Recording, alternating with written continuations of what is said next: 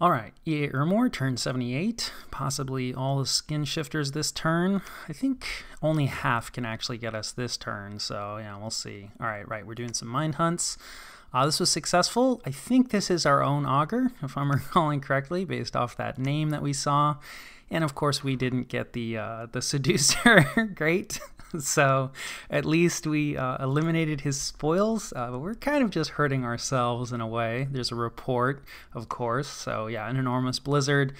9 units killed, an augur, right? This is our army that is pretty resistant to Murdering Winter, and like, yeah, so the communion is gone now. But we largely were not relying on the communion, and you know, most of those augurs were dying anyway, so that is fine. I am expecting, I think I mentioned, but there's a good chance he's going to switch to the other nuke spell, Flames from the Sky, although that's going to be a lot less effective since most areas are cold. But it's definitely something that, you know, we need to think about, because we have, especially like liches, are vulnerable to fire, right? So like anything that has fire vulnerability, that could be a problem. And then let's see, yeah, we witnessed some battles, we have an attack, and then we get attacked quite a bit. So let's take a look. I'm sure it'll all go fine. This is a remote attack spell from Niflheim, and okay, there's a good chunk of Skinshifters here. And interesting, only a little bit of mage support and like no bless support, I don't think. So the Skinshifters are still going to do fine, although this mage is perhaps, well, no, she's got enough kit. She'll probably be safe from imps, but like, yeah, you know, they deal some damage, right? This is scary. She picks up an affliction. She lost an arm. Mostly not relevant, although, you know, I think skull staffs are two-handed. Did she have a skull staff? I actually missed that.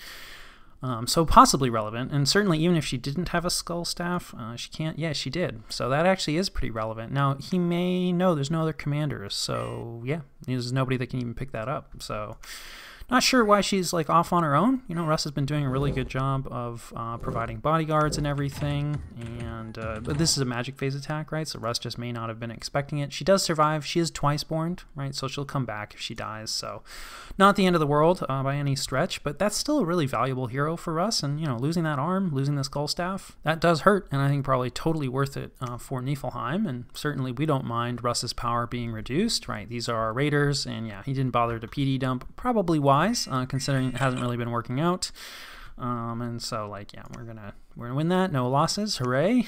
And then let's see, we witness another battle where Niflheim again is attacking. Oh wait, no, sorry, he's attacking Therados here. With a relatively small force. So it looks like he has a Mound King, right? So it's just a Death Caster. They're not immortal, so, and they're pretty expensive to bring in. Their big thing is they can do reanimation, so they can bring skeletons in on the strategic map for free, right? Like, it just takes time, takes turns. And most people feel like it's not like that. It's not super efficient. It takes a really long time for it to pay off, and it's probably not worth it, but, you know, as ever, I haven't actually tested it a ton, so who knows. But, I mean, there's still a really powerful Death Caster, and he's got 2 Sacreds here who are not blessed, right? But, you know, Jaguar Tribe, not that great. They're definitely not going to be able to stop all that. So, yeah, a pretty efficient raiding force, I would say, from Niflheim, more or less. I mean, you know, this is a lot of death gems to be risking, so in that sense, it's not great. But this is actually a bit of a PD dump here, so, you know, it's nice to eliminate all that gold, which is something that Therados probably doesn't have a ton of. And then, let's see, Russ is attacking in Satis.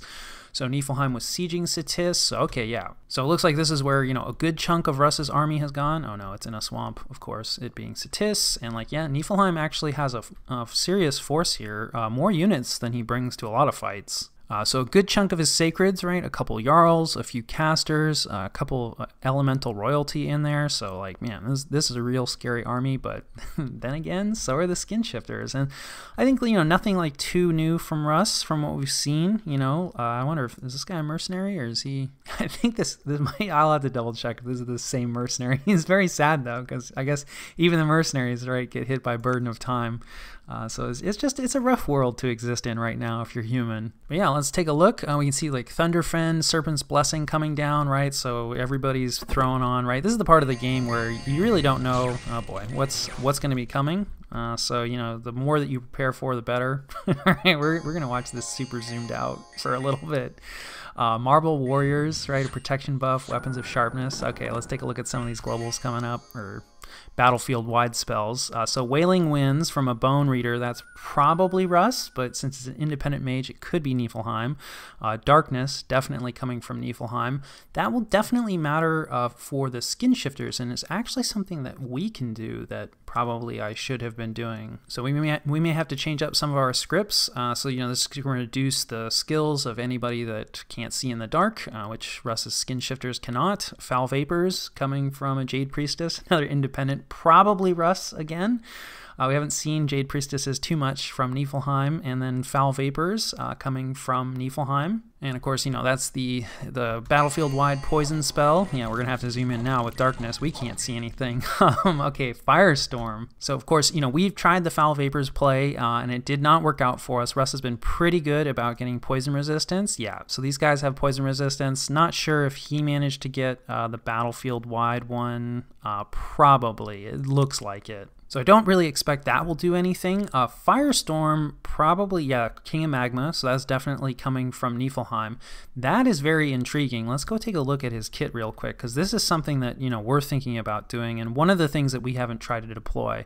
So, wow, he has pretty high magic resistance anyway. He has been given an Amulet of Anti-Magic, right, which is going to increase his magic resistance, and actually this also increases magic resistance. One of the few helmets to do so. Normally you use this to increase your astral magic, but of course the King of Fire has no astral magic, so he's just using it for the magic resistance, but magic resistance 29 is pretty high. Our Pretender can get higher than that, but still 29 is pretty difficult to get around. That said, there's going to be a lot of damage ticks, so there's going to be a lot of Blood Vengeance checks, and that's the main issue, right, with trying to use battlefield-wide wipe against these Skinshifters. And they actually do not have any fire resistance either. Their protection is decent. Let's see if they've, yeah, at least some of them have not gotten a protection buff. I suspect that at least a few of them got hit with Marble Warriors. Okay, wait, no, yeah, one of them must have gotten, that must have been a Marble Warriors fellow, because this guy's protection is quite low. Although this guy got hit with fire resistance, so it looks like Russ still doesn't have like the battlefield-wide resistances for everything. So like this could be pretty dangerous for Russ. And then we also have Howl coming out. Yeah, that's also coming from Niflheim. So it's going to generate a bunch of wolves. Doesn't really combine well. Like this is a very hostile battlefield for wolves. I'm not sure it's really going to help all that much. Yeah, you can see they just come in and they get poisoned, they get burned. There's like some Blood Vengeance coming out. Let's see. And I mean, we just keep an eye on if as soon as Firestorm goes down, then that means the King of Magma failed one of his magic resistance checks. Although that said, he probably does have a lot of hit points. Yeah, that's one major advantage over our Pretender. Like, he's got 87 hit points and a Ring of Regeneration. I think this is going to work out for Niflheim. And this is like sort of good news for us. I mean, obviously, we've been having a lot of problems with these Skinshifters and Russ in general, and they're currently our enemy. But in some ways, right, like we need this to be really bloody for Niflheim because, as we discussed with the throne situation, there's a lot of reasons that we're next on the menu for Niflheim. So, we don't want this to go too well for them. And like, yeah, Niflheim's Sacreds can operate pretty well in this really hostile environment. They probably, yeah, they have fire resistance on the Bless, I think, and may have gotten a fire resistance. Yeah, so he probably got the battlefield-wide fire resistance. And with this level of protection and this amount of fire resistance, they can mostly ignore Firestorm, and then any of the damage that they don't ignore, they will just regenerate back up really quickly. So they're immune to Firestorm, basically. Like, yeah, Niflheim is really scary too. And Russ is definitely at a disadvantage, both being in a 2v1, but also probably having significantly lower research. I mean, it's hard to say. Russ has definitely surprised me a bit with some of the research. Like, I wasn't expecting them to have high evocation like they did. We can see most of the Skinshifters are in bear form, and a lot of them are gone, and I don't think they've really killed any of Niflheim's Sacreds, maybe a few. And I'm like, yeah, so it looks like maybe I should have gone for the battlefield-wide wipes sooner. There is a Thug left, at least, and he might have gone Berserk. Yeah, he's looking, yeah, his morale failed. He fell asleep. He's almost dead. So, like, yeah, I would say that Russ is in pretty big trouble now, and that we probably will be in pretty big trouble shortly. So let's take a look at what that costed everyone. So Russ loses almost everything. These are pretty significant. Their pretender does escape at least, but not much else. And like some of these are pretty significant. Yeah, so there was probably Russ that had that spell from the Bone Reader, right? Losing 3 of his slow to recruit cap onlys, and losing 21 Skinshifters. Like, yeah, this is all pretty significant. And Niflheim doesn't really lose too much, right? He loses 2 of his Sacreds, 1 Great Eagle. None of that's a big deal. He does lose 1 add up to the Iron Order, right? It was a foreign recruit, probably slow to recruit as well. Yeah, so that hurts a little bit, but to exchange it for all this from Russ, that's a great trade. So yeah, this kind of stuff is the reason that I've been worried about Niflheim all game long. I knew that they're definitely capable of stuff like this, and this is some really good play. I think the main thing here is like Russ's research probably just isn't quite to the level that it needs to be, and their resources aren't really quite to the level that they need to be.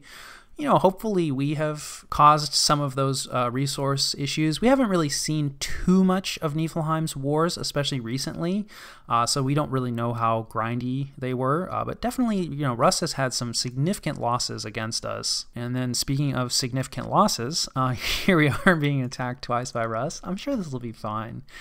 This is just some long dead horsemen. I wonder if, no, this is probably not a remote attack spell. Right, of course. Where are these guys even coming from? This is the same barbarian province that we just moved out of. We don't really have the money to leave province defense, so there's no confusion about how that goes. Like, yeah, that's perfectly competent rating. I like it. Well, I respect it. It's perhaps better. And then, yeah, here's our battle, right? So Russ is taking, 2 massive battles in one turn. Very bold. And of course, our army did get hit with Murdering Winter. An Augur did manage to survive. So we are going to be lacking a little bit in some of our casting. But, right, this is the force that came out of Helheim, and there's really almost no caster support here, just an Earth Reader he managed to get a hold of somehow from Agartha, and, like, yeah, we'll see what he does. Looks like there's going to be some Marble Warriors coming down, which is a protection buff, and, like, that's fine.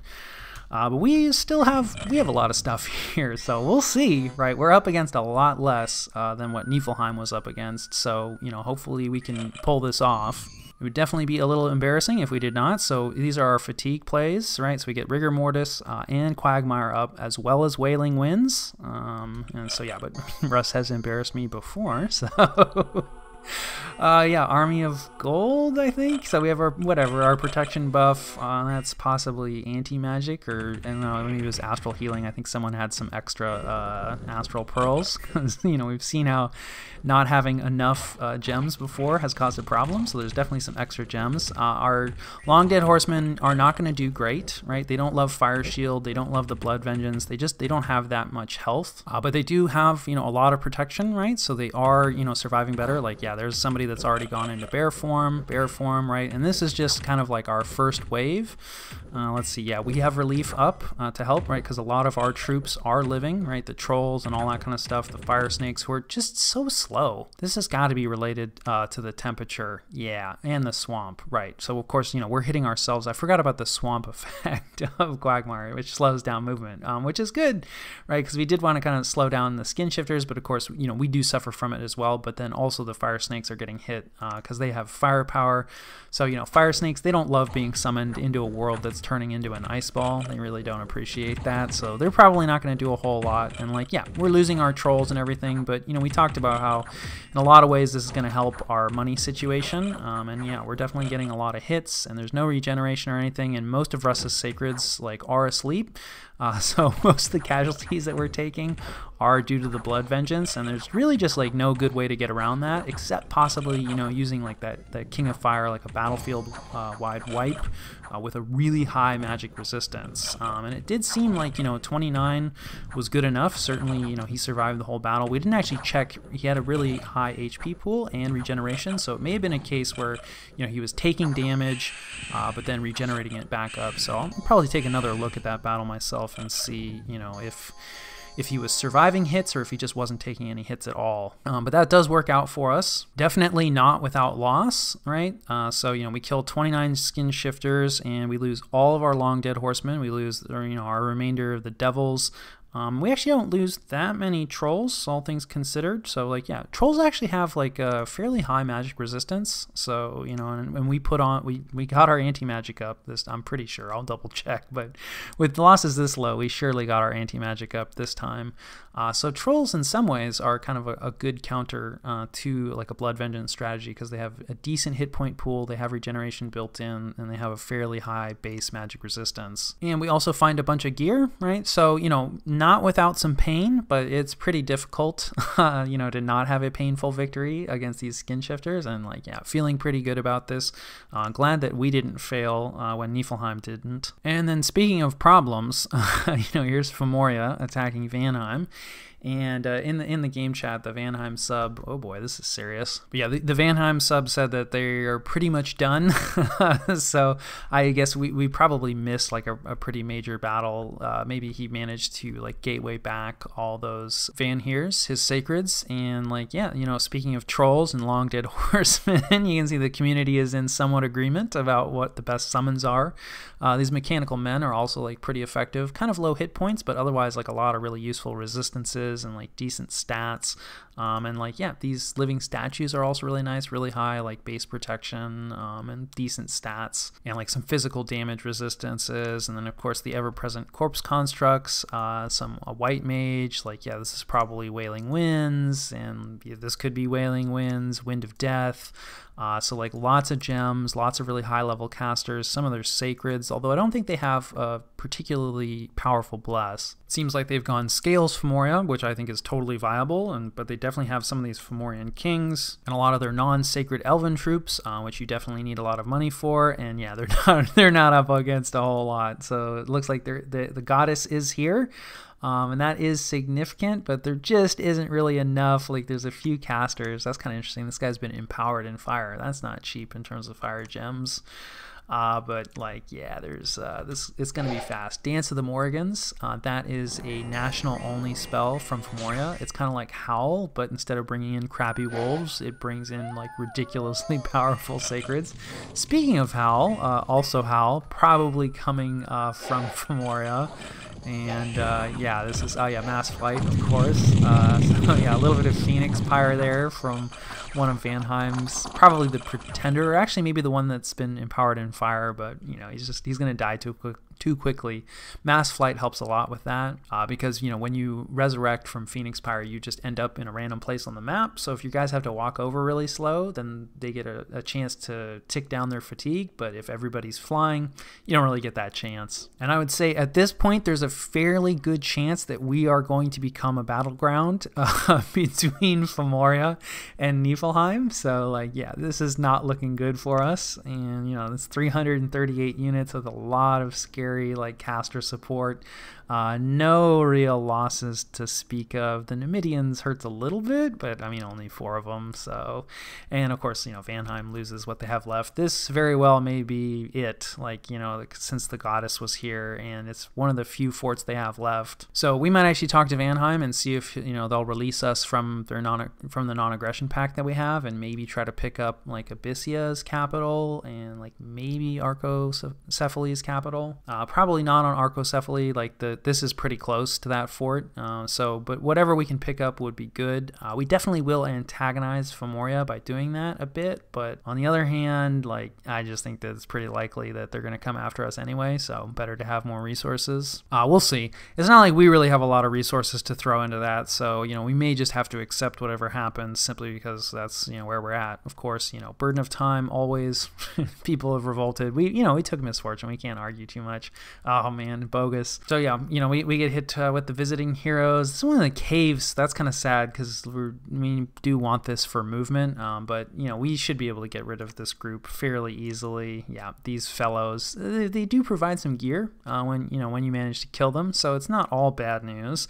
And then of course, you know, this is still breached, the fort that we failed to take, that, you know, we're having to backtrack and waste a bunch of time on, and some patrolling. And yeah, I'll see you guys after the jump. All right. This is the situation and what we're doing about it. A bit of an interesting turn, just in the sense that it was gonna go one way, it looked like, and now has gone a completely different way. So when I first started looking at this turn, I saw this giant stack on our border from Femoria, and considering that he has this stack here, which we saw in action, and hadn't responded to me, and I'd mentioned that I was losing my war against Russ, I was like, okay, this is like a pretty good chance, right? There's a capital right here, like this is probably coming for us, so I should probably start preparing for that. And I reached out to the Vanheim sub and asked, hey, can you release me from our non-aggression pact?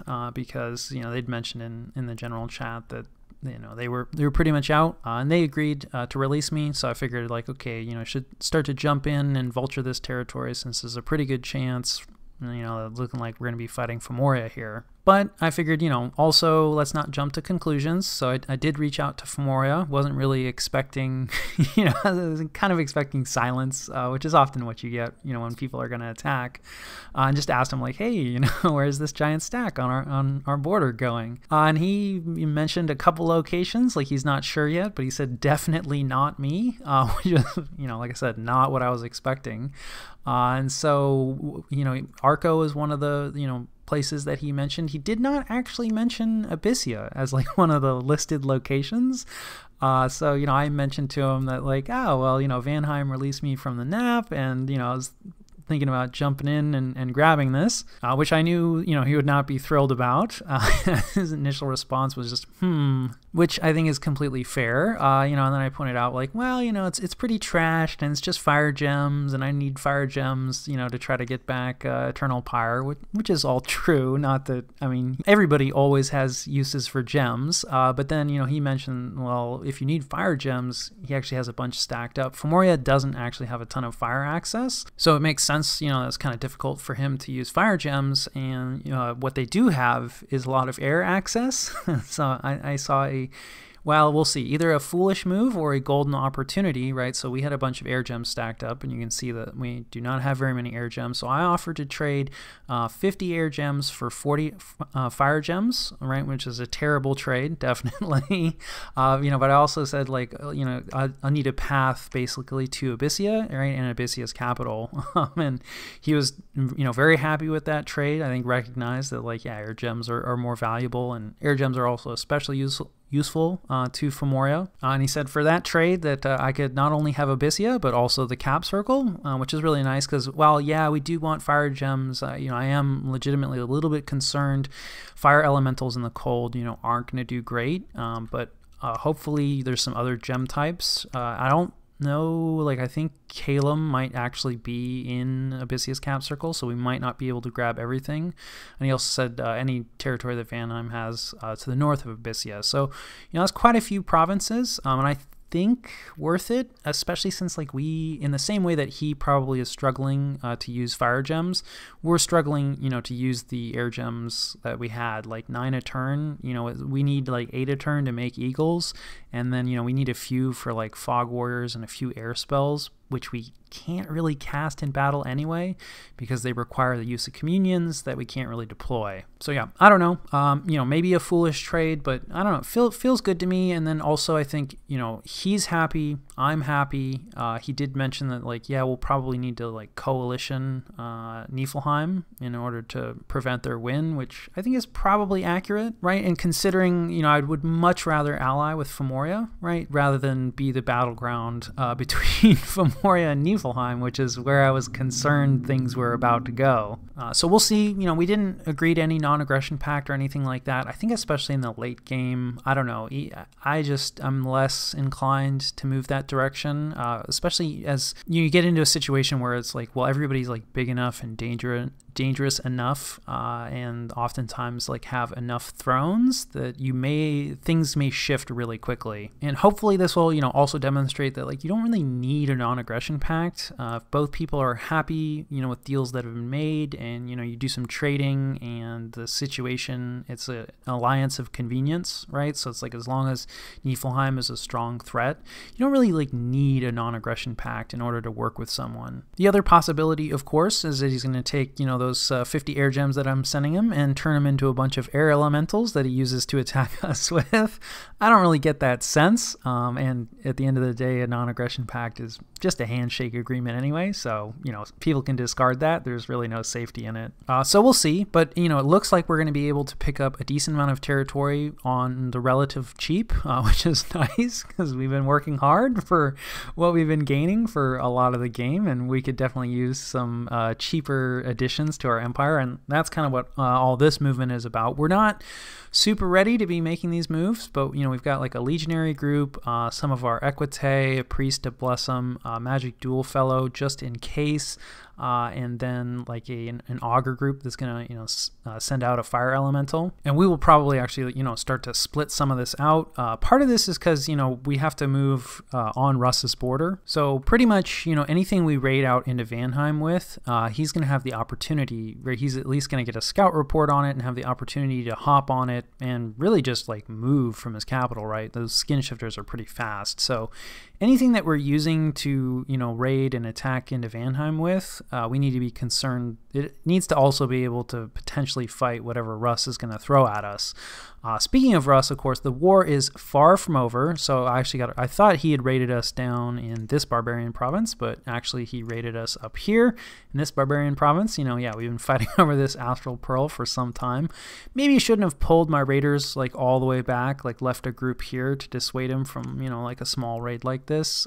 But yeah, I don't know. Anything that's not inside a fort and on his border is in danger of being jumped on and destroyed. So yeah. Anyway, we're gonna move out some stuff to counter any further raiding. Like, yeah, we have a magic duel fellow, and then we have this guy that's gonna make a fire elemental. He's just a white mage. He's really messed up, so like risking him is not ideal, but this is a guy who's been crippled, so like, yeah, his map move is only like 5. He's not a great white mage. If we lose him, it's not the end of the world. Some sea trolls and some infantry. I think this will be enough stuff, right? He just raided out with just some long dead horsemen, so not that scary. I think most of the skin shifters are dead. Famous last words. So, we saw a group of them die on top of Satis here, right? And then there's a group of them here on top of this throne, although they haven't cracked this fort. And we did see this group get attacked. This is the one with his hero, right, who had the skull staff and lost her arm. And then he has at least a few in his capital, and we can see that there's definitely still recruitment going on. So he's going to build up more skin shifters, definitely. But this is probably like 1 or maybe 2 turns of recruitment. So significant and scary, but not going to be enough in all likelihood to take out our capital, at least not for a few turns. He did have a decent stack of chaff here, which is probably still in place, or maybe moving to reinforce this throne. Obviously he split some of it off to do this raiding, and then this fort is no longer cracked, so possibly there was a storm, like a failed storm that we missed. We knew there was a fairly substantial stack of mages and units in here, but none of them were skin shifters, at least at the time. And then of course we killed a good stack of skin shifters on top of this fort, and then we're just going to storm with everything. We're not going to mess around. Like I said, I don't think there are any groups of skin shifters available to gateway around, right? Because especially this group, there's no lab here for them to use. They don't actually own this fort, so we know that this group cannot teleport onto us this turn from anywhere. So the only question is, does he have somebody in his capital that can teleport out whatever's there currently? And like that could definitely, if he has someone like that, it would definitely turn around if we try to do another budget attack. So I think it's just worth it kind of to take our time. I don't know. It'll probably be empty now. Well, it definitely won't be empty because there's those unblessed skin shifters. So we're at least going to have to kill a few skin shifters. I think his god is not at home currently, but you don't always get full information about the mages, so that might not be true. Anyway, we're not going to risk it. So we're storming with everything. We should be able to take that. In terms of risks, we are taking a few. We're going to move our eagles out, and like this is great siege strength. Actually should probably hold an attack here. But they're not great in combat, right? They have no mage support, no nothing. So this is definitely the kind of force that is asking to be jumped on by a thug. Now that said, we will at least be able to move our Earth fellow here along with any trolls that have the mountain survival, right? So we can provide at least like a protection buff for our eagles next turn, and he won't be able to magic phase onto the eagles immediately because it's his fort. So whenever you magic phase movement in a fort, you end up inside it. So we'll at least be able to provide a little bit of support. We do need to get moving, right? Because like while Niflheim is drawn off for now, like if we take our time, you know, they're interested in Helheim, and you know they have. It looks like they're going to give it to us, but we need to get rolling. And obviously, they're very interested in thrones. The other thing is that, you know, we've set, Ubar has gone to AI, and you know this was agreed upon. I think the player had more or less checked out, and unfortunately, like they still have a decent amount of territory. You know, it's not the end of the world, but like you can see, like immediately, it's just, AI gets a lot of cheats, and we do border them. You know, you can actually the AI gives way too much deference to high province defense. So like if we bump this up to like 30 or 40, we could probably guarantee that the AI wouldn't attack us. But then, I mean, who knows? The AI is very difficult to predict, other than that they don't like to go into really high levels of province defense. So they might attack Niflheim, they might jump onto Helheim. If they jump onto Helheim, like obviously we need Helheim, so we're probably going to end up fighting the AI anyway, and it's not a useful use of our money. Now that said, I mean, this is enough siege strength that like we don't really have a ton in this fort. So like, yeah, it could get kind of ugly. Like maybe we should cut some mage recruitment to make sure the AI doesn't come in on us. But I mean, it's kind of like, well, you know, they could go other places anyway. We'll cross that bridge if we come to it. But somebody is going to need to sit on top of AI Ubar to prevent just these massive stacks from getting barfed out like every turn. I'm assuming that'll be Niflheim, but you know, maybe they're more busy with Therados than you know I gave credit for, because I would have expected them. I mean, this is a capital. I don't know what kind of shape it's in. Probably not great shape, but still, that's a lot of gem income. I don't know if we can see, yeah, we can't actually see the gem site, but there's a lot of gem income in there. And then, of course, you know, we've talked about how this is a throne that probably Niflheim is interested in and a relatively easy pickup. So I'm kind of surprised that they haven't moved in. You know, like, yeah, I don't know, maybe they have some stuff on the border. Like there was a stack of giants down here. You know, this is only a few. There was a pretty large stack of giants, so I'm assuming it's just somewhere where we can't see right now. Anyway, we're probably going to have to fight AI Ubar, possibly to defend our own territory, possibly, you know, over Helheim. So it's fine. Like our army will be able to crush it. But, you know, this is enough stuff that we have to give it respect. Like we can't, you know, raid against it and things like that. Otherwise, again, it doesn't really look like Russ, you know, has much up here. We've discussed at length about, yeah, once we kill the Skinshifters, then it was the soft underbelly. So we're hoping we're in the soft underbelly phase. We're doing like just a few swarm raids here and here. This is where that province rebelled. And then we're shifting a lot of stuff like off of Fomoria's border. A lot of it is coming, you know, north to attack into Abyssia and capture the agreed upon territory. Or sorry, into Vanheim that is in Abyssia's territory. And then we'll also want to shift some stuff over, right, to help defend this throne. And then eventually, we did not lay any specific plans. Fomoria just kind of mentioned in passing that we'd probably need a coalition to fight Niflheim. But I do think that's true, and I do think that Niflheim is probably in the #1 position. So probably going to start moving things, you know, more on our border. Like I said, we would want to launch like a lot of legionary attacks, like on a wide front, to kind of help spread the pain out and pick up as much gem income as possible and enforce a lot of responses. But we ideally also do not want to lead that charge. So, you know, really we kind of want to more dig in. We might actually upgrade this fort so we can start getting more augurs out of it. Things like that, right? Just like dig in along this border and get it a little more defended, since we had to strip most of those defenses to fight against Russ. And then, of course, like, you know, this is Russ's capital. There's still going to be Skinshifters pouring out of here. Russ is a really good player. They have plenty of gem income. They have a global, right? Eternal Pyre. So like they're not done. They're not done by a long shot. And so we also really need to defend like our northern territory here. And then as a final consideration, you know, I didn't really consider this throne, right, as one of the ones that Niflheim could pick up. But, you know, if they are able to beat up Russ really effectively, and like, you know, we've really struggled to try to take Russ's capital. And I wasn't really planning on going after it again, and I may still not. But yeah, this is another throne, right, that Niflheim could grab, you know, to potentially win. So we may exert ourselves, you know, to try to grab that throne, and that'll probably like end relations with Niflheim, but we're kind of reaching that part of the game, so that would be as good a reason as any to go to war. But we also don't want to press too hard for it because, you know, again, we're going to try to pick up this less defended territory. We may also try to snap up, you know, a little bit, especially if Calum has some of Abyssea's cap circle. You know, we want that.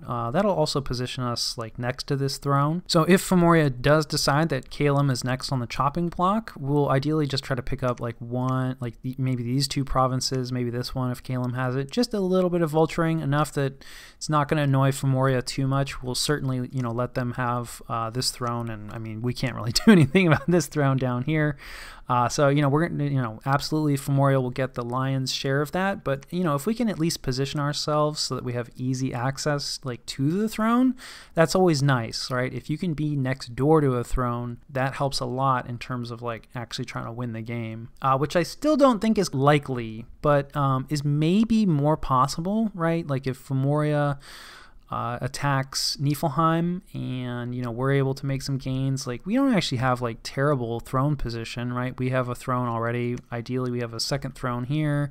This could be a third throne, like a fourth throne. So like, do I think it's likely that we win? No, but, you know, we're still, you know, always interested in that. And then in terms of recruitment, you know, mostly mage recruitment, a mix of like augurs and augur elders. You know, we've talked at length about issues there. We're probably actually just going to be recruiting these horticulturalists for the rest of the game.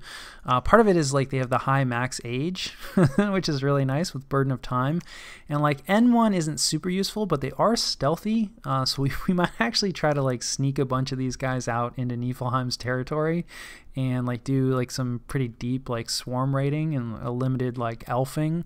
And then, you know, we do some extra earth mages and water mages would be really nice. And, you know, as you can see, it's not very common that they get those paths. I think it's like a 20% random.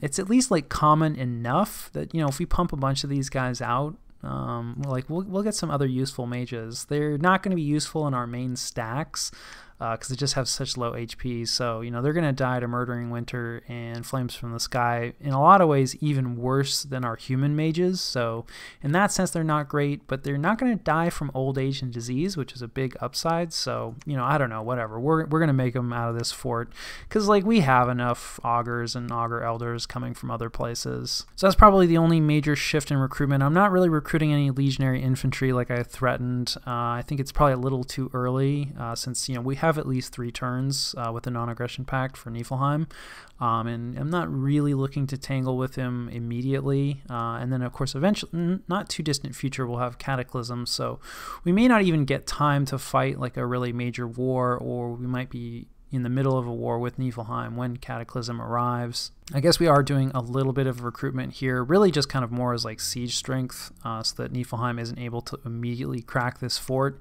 We should probably also upgrade this into a castle, again, just for some additional wall strength. And then I am recruiting Equite, the Sacred Shroud. Yeah, I mean, this is definitely very questionable. Like I said, we're probably going to use them as heavy raiders because they can't really survive the nuke spells, so we can't really have them in our main stacks. Although at various points, you know, if we're under domes or something like that, or, you know, maybe move them into a battle where we're expecting, so it's like, okay, we're going to get nuked this turn on our main army, and then we can have some Equite groups moving in to assist where we're expecting a battle.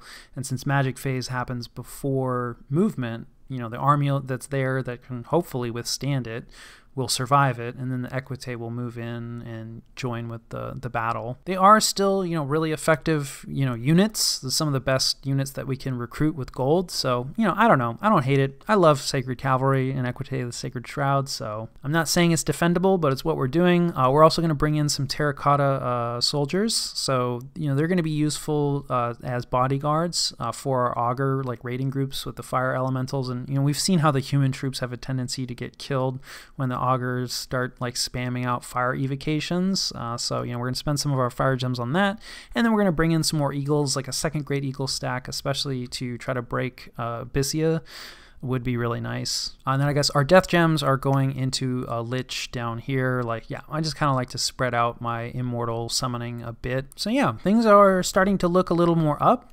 Like I said, I think it's still pretty unlikely that we win this game. And, you know, once Niflheim is finished with Rust, there's a pretty good chance they come at us hard. But, you know, we might actually have like a fairly powerful ally. I did actually reach out to Xibalba. I haven't heard back yet.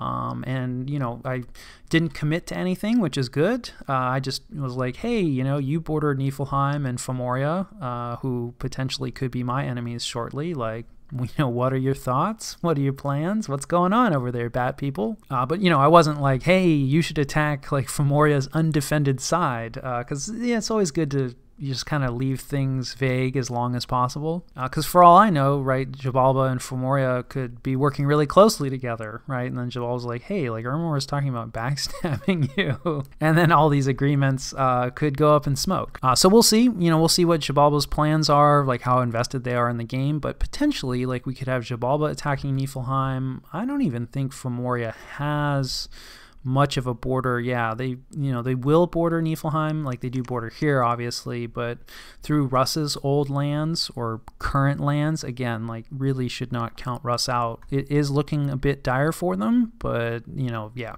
they've surprised me many times before, so I expect there will be more surprises in store. But assuming that they do go down, then Fomorria and Niflheim will share like a fairly substantial border here.